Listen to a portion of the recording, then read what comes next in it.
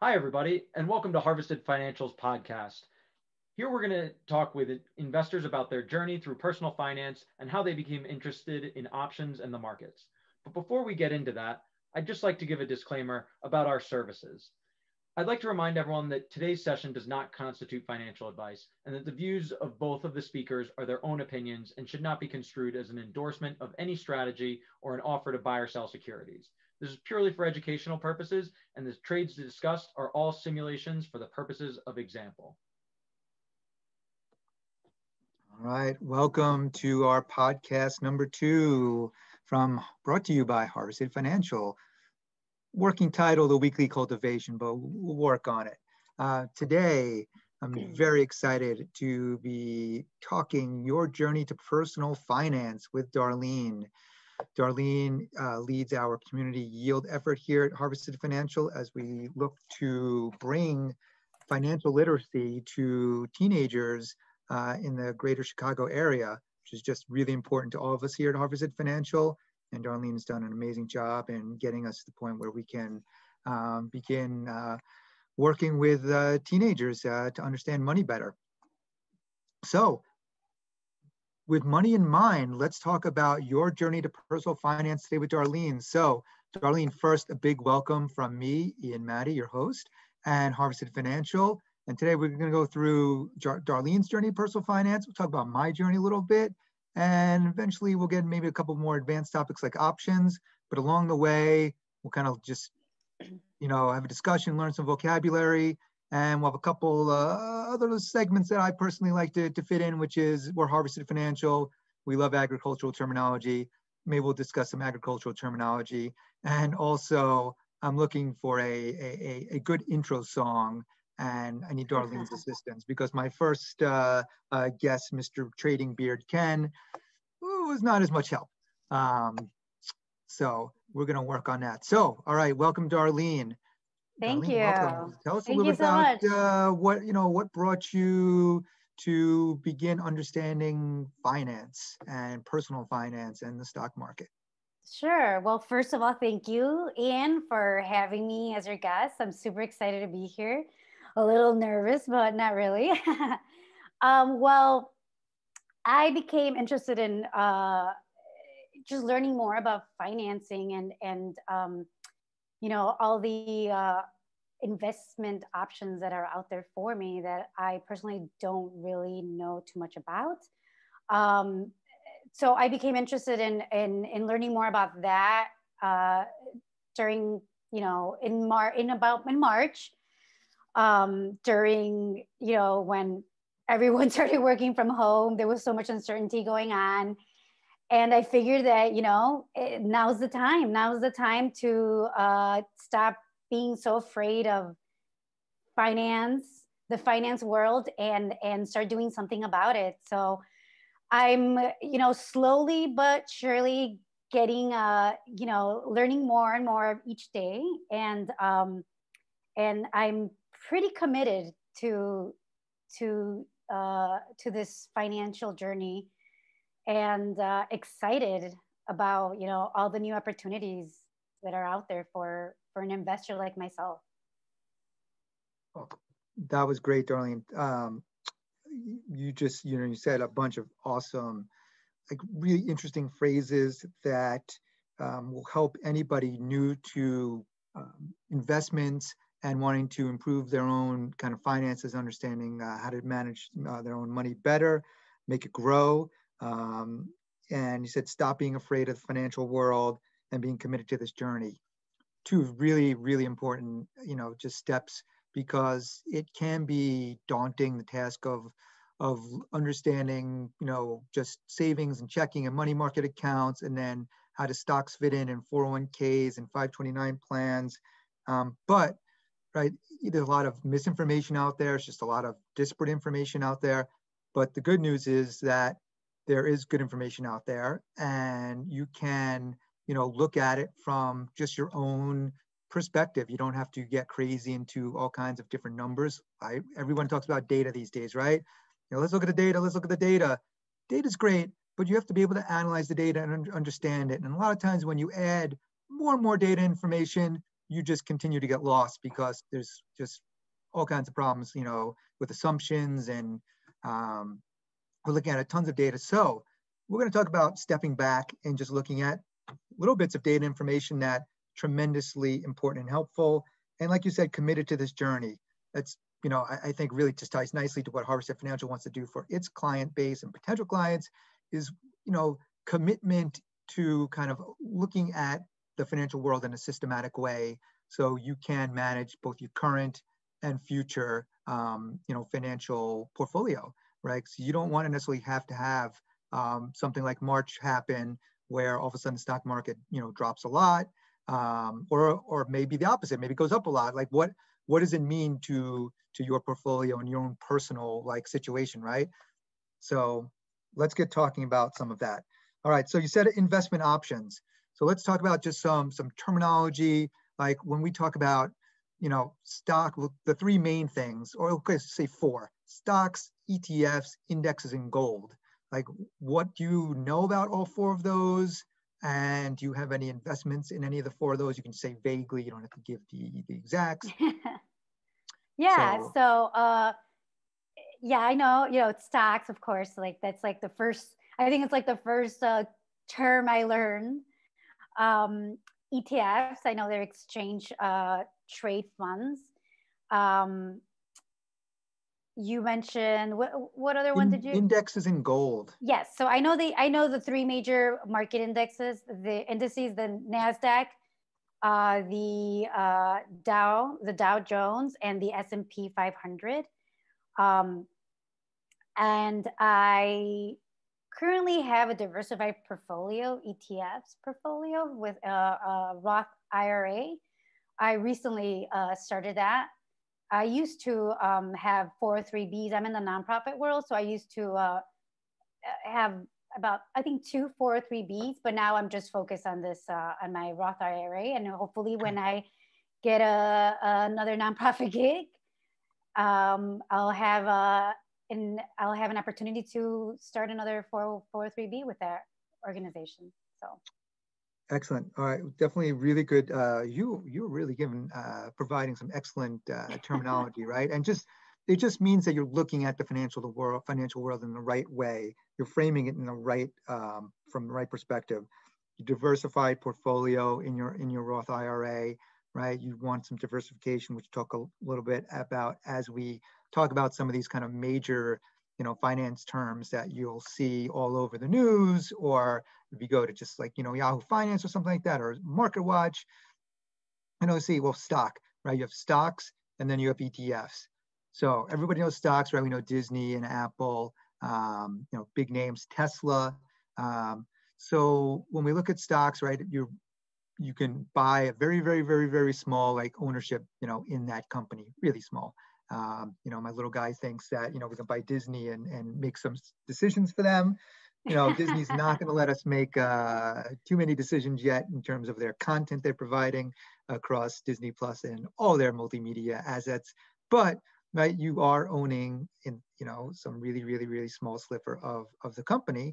And obviously it can grow over time. ETFs. Now this is where derivatives come in, right? Harvested Financial discusses, that we want to bring that derivatives are for everyone. So this is a great time to just talk about the term derivative. So when we look at derivative, when we look at what's in that word, derive, right? So you're just deriving value from an asset, from an object, something, right? So ETFs really aren't a derivative of stocks. So all it is really is just a long list of stocks that a company kind of put in a big package and say, you know what, if you don't necessarily, because some of these stocks are really expensive, so you may not have the money to buy 100 shares each of Disney and Tesla and General Electric and America and Intel, right? But you'd love to have exposure and to diversification with all these different, stocks. And you're like, well, you know what, I don't have, whatever amount of money to do that. ETFs are a way to do that. So they basically take all these stocks, put in a big package and say, okay, we're calling this, your ETF. And you actually get to own, in essence, little slivers of lots of different companies. Now, they're all different types of ETFs. You have ETFs based on the major indices, like you said, like the S&P 500, the Dow Jones 30 index, but then you have all kinds of ETFs that represent the oil sector, the oil services sector. You actually have gold ETFs, you have natural gas ETFs, you have socially good ETFs for companies that are looking to actually help the environment and not be wasteful, right? So there's all types of ETFs that represent all types of different stocks, which are great for someone who, for like most people don't have just millions of dollars to kind of just buy hundreds of shares of stock in each of these different companies. You can just buy an ETF and get a little sliver of each one, basically. And they're great because they're traded on an exchange, which just means that when you go onto your account, wherever it is, brokerage-wise, or through a registered investment advisor, you can actually buy and sell these products, right? They're what they call listed. It's an old-timey terminology, listed. It just means that it's standardized. It's easy to buy and sell it. It's even easier now than it was 20 years ago. So an ETF really is a derivative. It just derives its value from all kinds of different stocks together. Indexes, we talked about those, right? Everybody knows the Dow Jones Industrial Average. In fact, I have a little, here's my Dow Jones Industrial Average right here. Here's a chart, right? Everybody loves charts. Actually, we're going to talk about charts a little bit after. So I'm just going to go click all. So I believe this is the Dow Jones since 1980, and you could see a nice rise up from zero. I don't think it's displaying it, Ian. Oh, it's not displaying it? No. Ah. There we go. Wait. How about now? Yes, there we go. All right. So you see the nice meteoric rise from zero-ish to now 26,580. So we're going to talk about charts a little bit too after. I think it's important. But there's all different companies that basically take these stocks from the Dow Jones Industrial Average and kind of package them together to an ETF. So any retail investor, which is you and me, can purchase them. So there's a lot of financial innovation in the last decade, which opens up a lot of possibilities for investors to take part of trades and strategies that were never possible for anybody previously other than the super rich or actually professional trading firms. So it's really an amazing opportunity for investors to learn about different investments that can fit into their portfolio that are all listed, all possible to buy through the exchanges, through a regular brokerage, through a regular investment advisor like Harvested, right? So that's really a great thing. So I'll stop for a second. Any questions about an ETF or an index?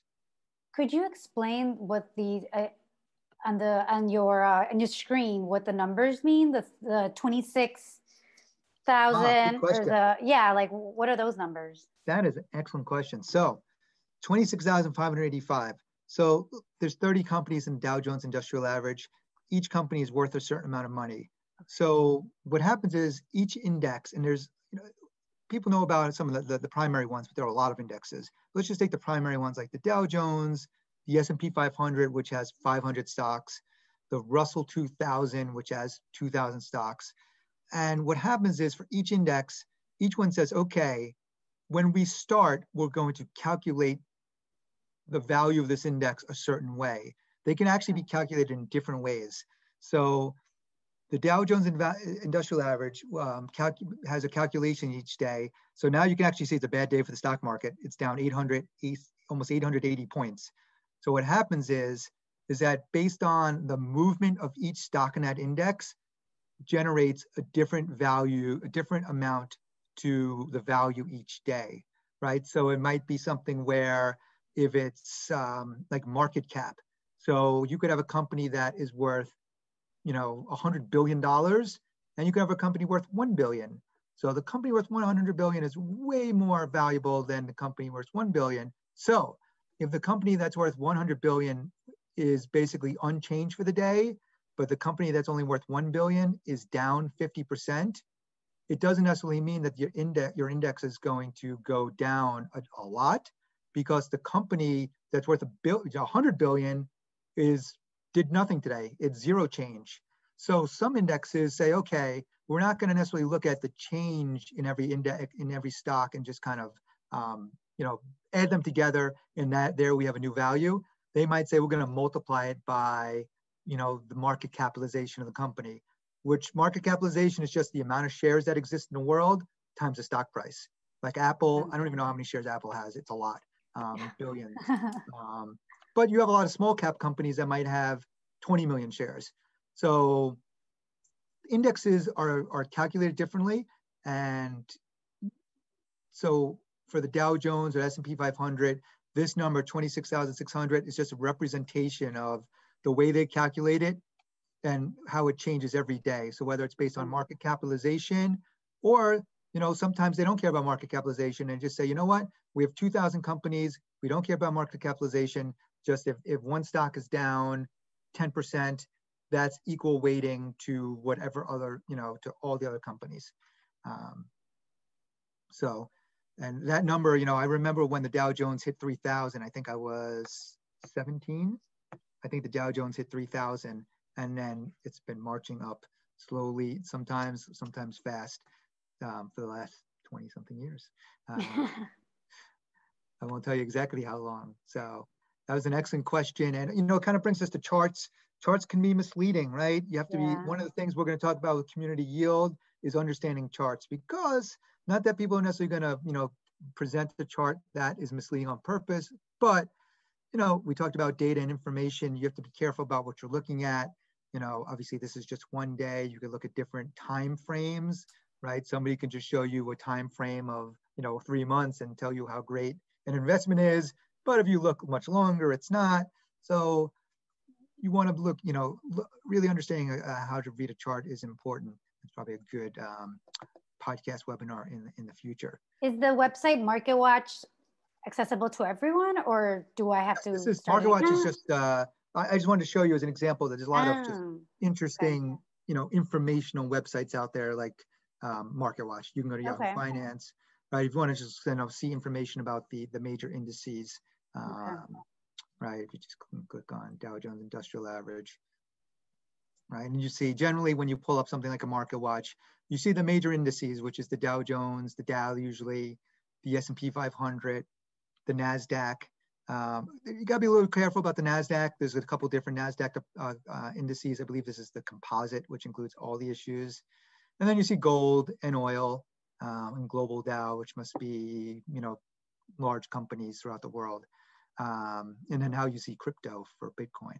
So there's clearly a lot of ways to invest now. We didn't talk about gold, but instead of buying gold bullion like you may have had to in 1980, you can actually buy a gold ETF to get exposure or basically own a piece of gold, right? The price of gold goes up, your investment goes up. So it's a lot of really interesting ways now that investors can take part in managing their finances. And like you said, being committed and having the confidence to learn about it.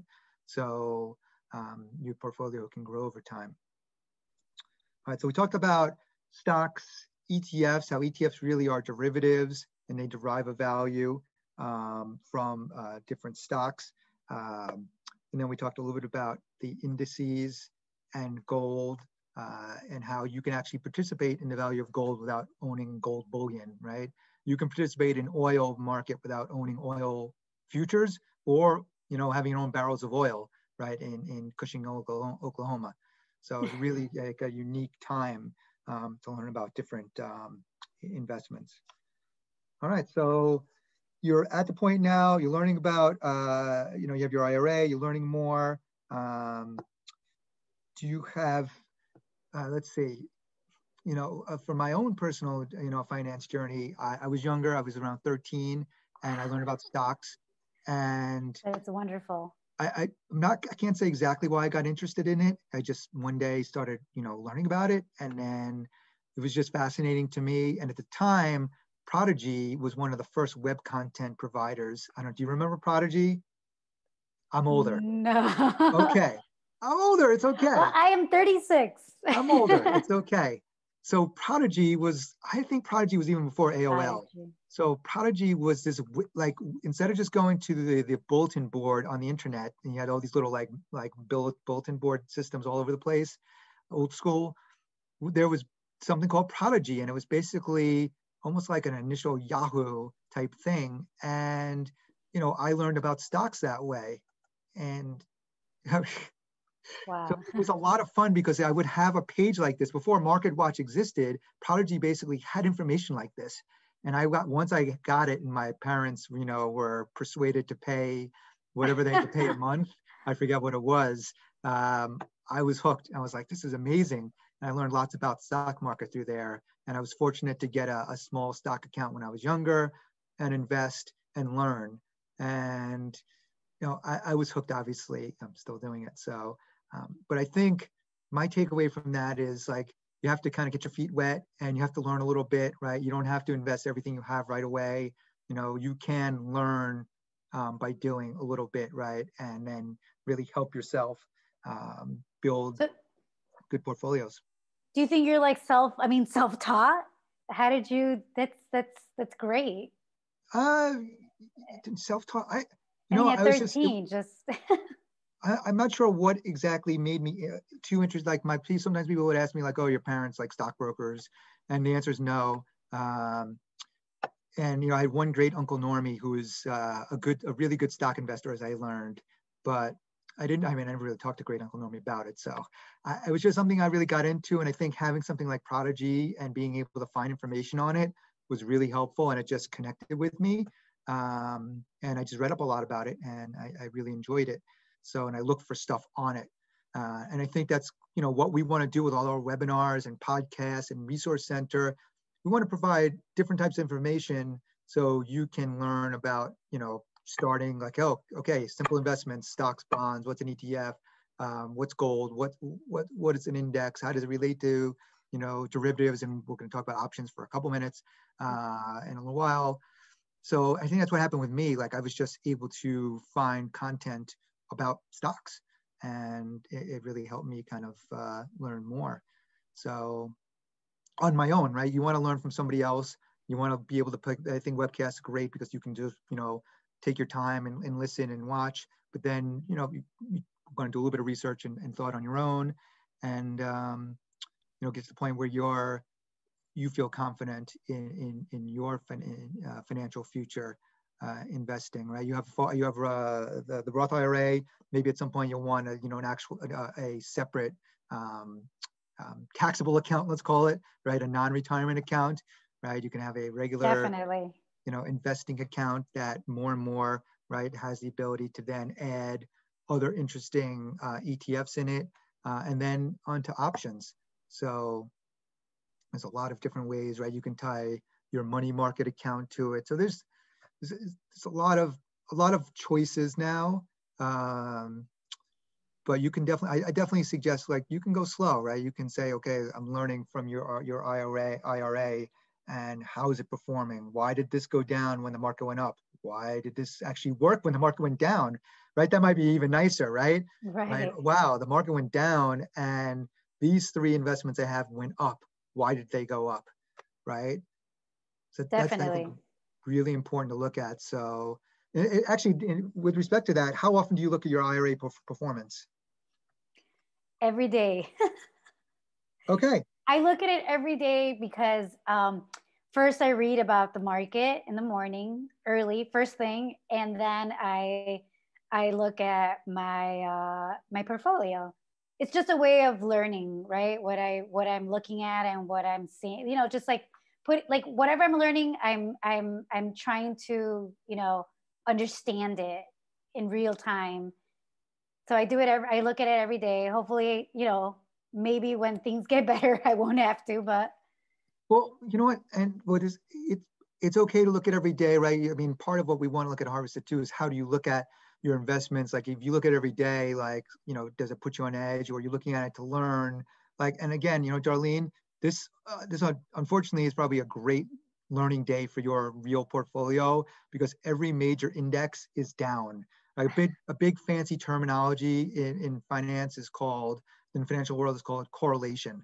Correlation just means, you know, how much do 2 things move together or not? So a lot of times, you know, things don't move together. It's kind of like, okay, the Dow Jones is up a little bit today, the S&P 500 was down a little, but there's not a whole lot of like pattern there. But today we can clearly see there is a pattern. I'm going to take out my Illustrator over here just because it's fun. And I'm going to draw, right? I'm going to need to get better at my Illustrator skills, right? Everything is down. Dow Jones, S&P 500, the NASDAQ, global Dow 3%, everything's down 3%, gold is down, and oil's down.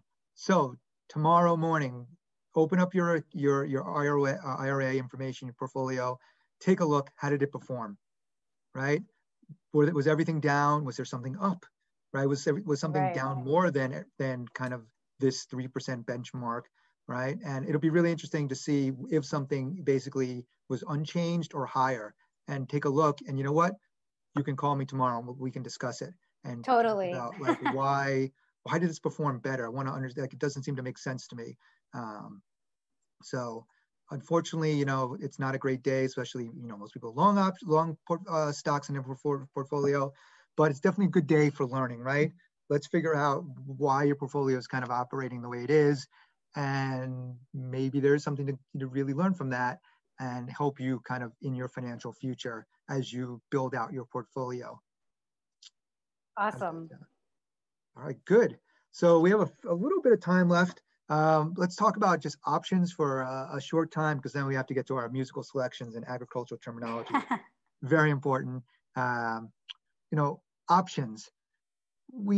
So what is an option? An option is a class of derivative, right? I kind of look at derivatives kind of like, well, you know, options, you can do a lot with options, kind of like the baking soda of the financial world, right? Because baking soda, I just know, because with baking soda, we do a lot of science experiments at home, and baking soda is a big part of science. You can make everything, cleaning supplies, everything. Right? It's the best, yes. It's amazing, right? You put it in the refrigerator, right? You put it in the laundry machine, we clean stuff with it. We do so many science experiments with it. And it saves you so much money too. Yeah, and I think you bake with it also, right? Baking soda is for baking. So, totally. Right? So you have this one little product, right? It's the ultimate derivative. It's probably started with one purpose, but it has all these different ways that you can use it. And, you know, I really think that options are, in a lot of ways, the baking soda of the financial world, because you have this one concept of the option, but you can do so much, right? So with an option, there are two primary types. You have a call and you have a put. So those are two terminologies that you will hear. I have a call, I have a put, I have a call, I have a put. A call gives you the opportunity to, we'll just stick with the purchase side for a second, because there are two sides to each call and put. It gives you the right to purchase a stock at a certain price. So, and very important is that it's a specific time that you have to purchase that stock by. It's called an expiration date. A little more advanced right now, but time does play a really interesting, unique, and important role that you have to understand in investing and trading with options and for risk management. But just to start, the call gives you the right as the owner of that call to purchase a stock at a certain price. So, for instance, if I buy let's gonna go straight to our screen over here. Sorry, I'm gonna stop this. I'm going to pull up. I want to make sure that you could see it. I'm gonna pull up a screen. My command center over here. I just want to make sure you can see my command center. Dun, dun, dun. All right, there's my command center. All right, here's my, can you see my TradeHawk command center? Yeah. All right, it's crazy looking, right? It's awesome. It's awesome looking, but it's a little crazy. Intimidating. So, yes, it's a little too crazy. All right, so here's my Apple, and it's trading a little under 113. Now, all of these numbers over here are different strikes, which just mean a strike is just the stock price that I would want to purchase stock at, right? So even though Apple's trading 113, I might say, you know what? I'm really bullish for Apple, meaning I think the stock's going to go higher. And I think it's going to go higher. We're not going to worry about time right now. And I think it's going to go higher, but instead of buying the stock, 100 shares, what I'm going to do is I'm going to buy one call, and I think it's going to go really higher. And I'm going to buy one call on this 120 strike for 68 cents. So what does that mean? So the 120 strike just means that I would have the right to buy Apple stock at 120 if it goes above, right? Would you buy something for $120 if it was worth 113? No, you wouldn't do that, right? However, if Apple stock zooms up and it's trading 150, it must be pretty good that now you have the opportunity to buy it at 120, right? And that's what options give you the opportunity to do. Now, there's a cost there. In this case, it's 68 cents. And the way options work, it's based on 100 shares of stock. So you have to multiply 67 by 100, so $67. So you have the right to control 100 shares of Apple stock for $67. Now, there are some risks involved, right? It's possible by the time that your option expires, Apple never goes above 120. And that means that you don't have any more of that 120 call. It gets a little confusing from there. But I wanted to just highlight that it just gives you this right to buy stock at a higher price. And that is good for a lot of reasons, including if you don't have the capital or don't want to commit a lot of capital to buying the underlying, there's ways to use a derivative, an option, right? The baking soda of the financial world to do something else. You don't just have to buy the stock. You could buy the 120 call. You could buy what we call a call spread, where you limit risk, you limit a little bit of your upside reward, but you also limit your risk, where I can buy the 120 call and maybe sell what they call selling a strike, maybe on the 124 strike. So now I'm saying I think I benefit if the stock goes above 120 to 124. So there's a lot of different ways that you can customize your option strategy to take advantage of the idea that the stock's going higher, including where do you think it's going to go higher, right? Do you think it's going to go a little higher, medium higher, or super high, right? And that will help determine your strategy. And then puts, on the flip side, give you the right to sell stock, right? You think that, you own stock and you're concerned that it may go down. Well, guess what? By buying a put, you can continue owning your stock, but if it goes below a certain price, it actually sells in some sense, gives you that ability to sell stock and not incur any more losses as it continues to go down. An example, you're a long Apple stock at $113, and you say, you know what, Ian, I'm concerned about Apple going down a lot because of whatever reason. You could buy the 110 put for, let's call it $2. That means you're given the right to sell stock at 110, which right now, would you want to sell stock at 110 with the stock trading 113? No, you wouldn't do that. However, if Apple dropped to $90, right, you would be really happy that you had the opportunity to sell stock at 110, because then the stock that you were originally long, that you originally bought at 113, you got to sell at 110. So you lost $3 plus whatever you paid for that opportunity, which was $2. So you only lose $5 instead of a lot more with the stock trading down $90, right? You would have lost another $18. You would have been down $23, right? But instead now you're only down $5.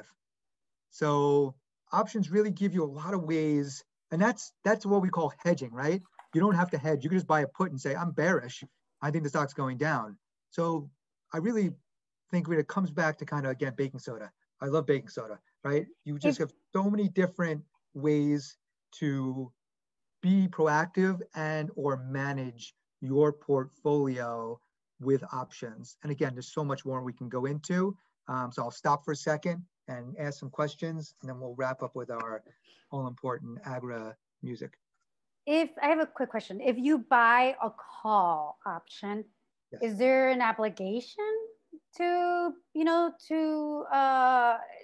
do anything or perform anything after or before the expiration date, or is it more like there is no application? That is the question of the webinar podcast. Awesome question.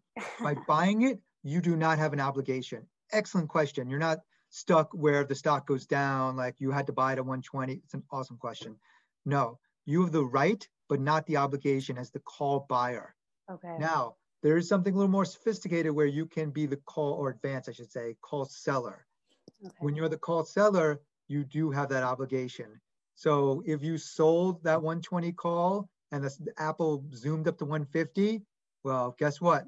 Someone's going to want their stock at 120 because it's $30 higher, and you have that obligation to deliver that stock. If it Is goes that when to you expiration. borrow stock from someone? Kind of. I'm not sure what the terminology is. I forgot, but I know I read it somewhere. Yes, that's a really good question. Being short stock, you're basically Short borrowing stock, stock yeah. you're basically borrowing the stock to sell it. Okay. Very similar. It's definitely a really interesting concept, being short stock. Great for another webinar podcast. Yeah.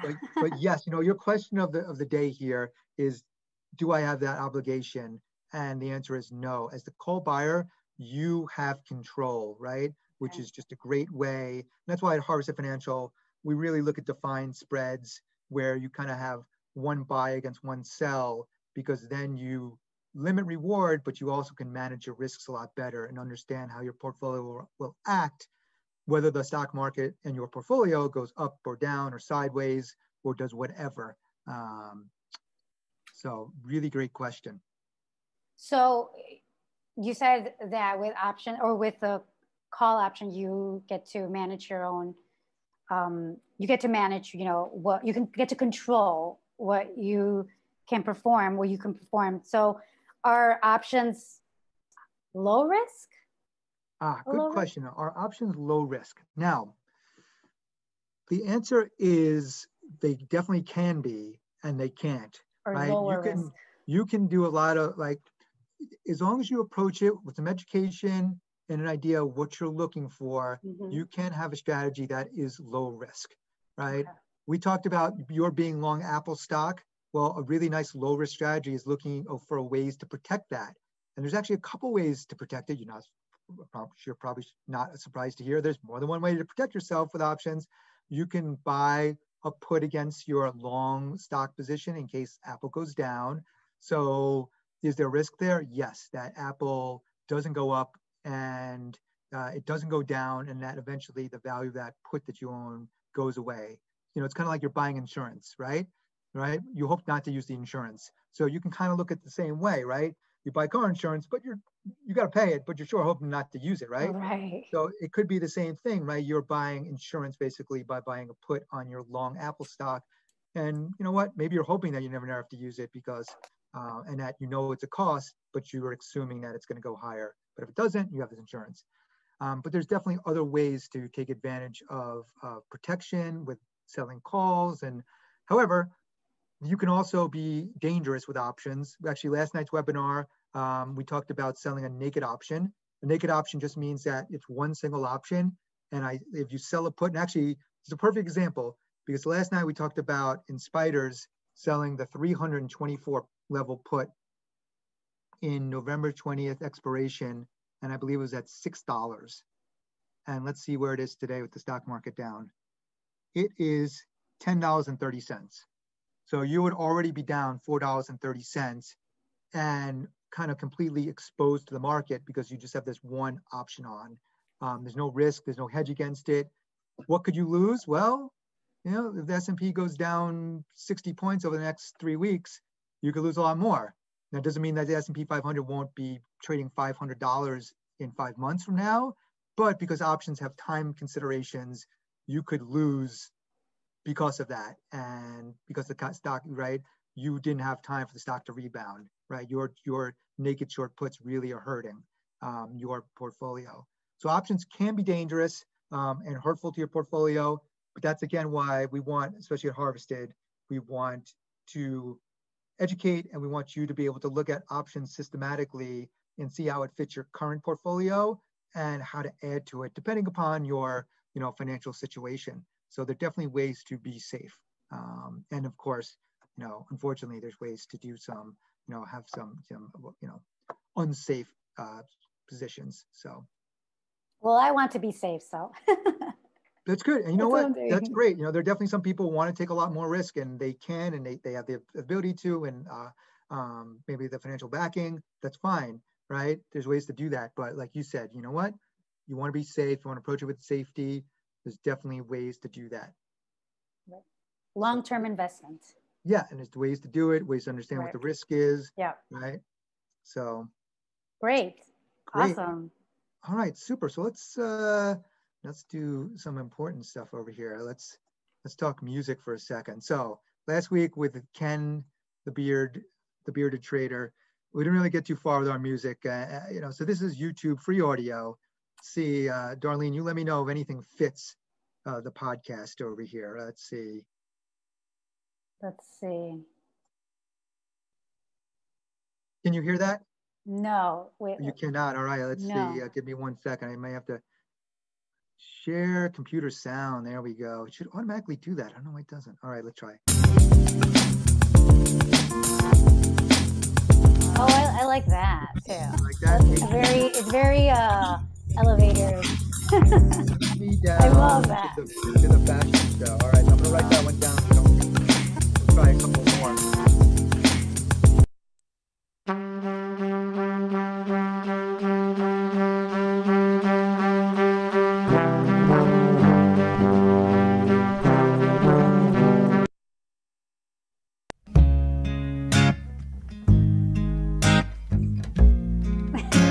I don't know.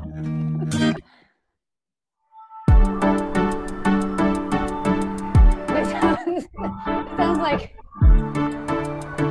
an 80s movie. It does sound like an 80s. I like it. License to Drive. Lovely.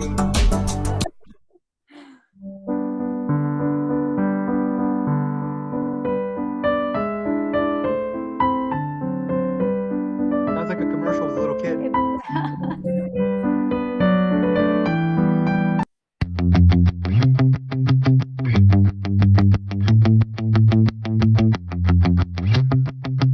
That's cool too. Apollo, all right.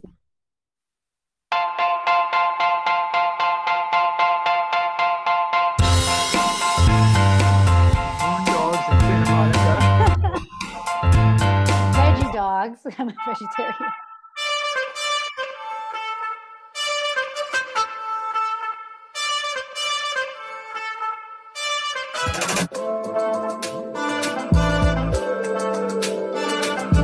That's cool too. That's a cool, that second part. Activities in Belize. We'll listen to a couple more. We're almost done. Winner pumpkin chicken dinner.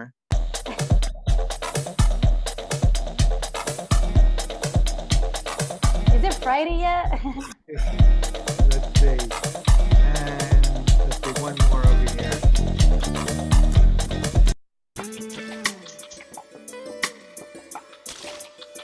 Like.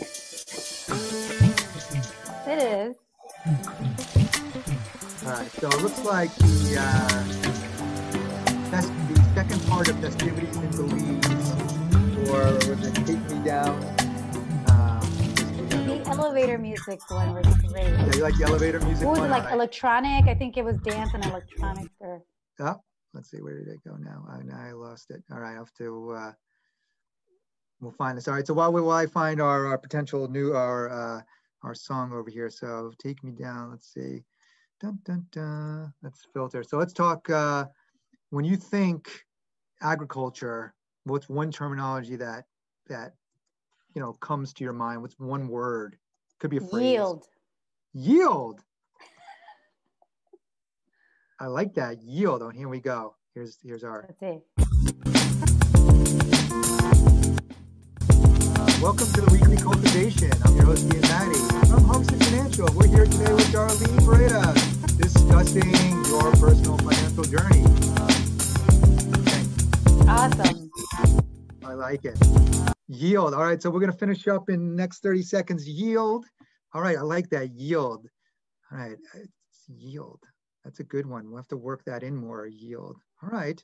It's a lot. We could do that, including community yield. Community yield. And would you like to end with anything about community yield? Yeah. So, as Ian mentioned, community yield strives to unburden the challenges of money through financial education, and provide the resources needed to grow opportunities for individuals and communities across Chicago and across other states like New Jersey, North Carolina, California. So we're excited about it. And hopefully, we can, once we get more partnerships going, we can maybe set up a podcast on that. So that is super. All right, Darlene, I want to thank you so much for being my guest today, and I had fun. I learned a lot. Yeah, I love it. I had a great time. Thank you. And definitely reach out to me the next day about your portfolio and if anything kind of moved differently than the market, because unfortunately today is a good day to kind of look at that because everything is moving together. Everything's highly correlated. So let's see, did your portfolio move the same way the entire market or do something different? Cool. Yeah, I'll definitely hit you up on that. All right.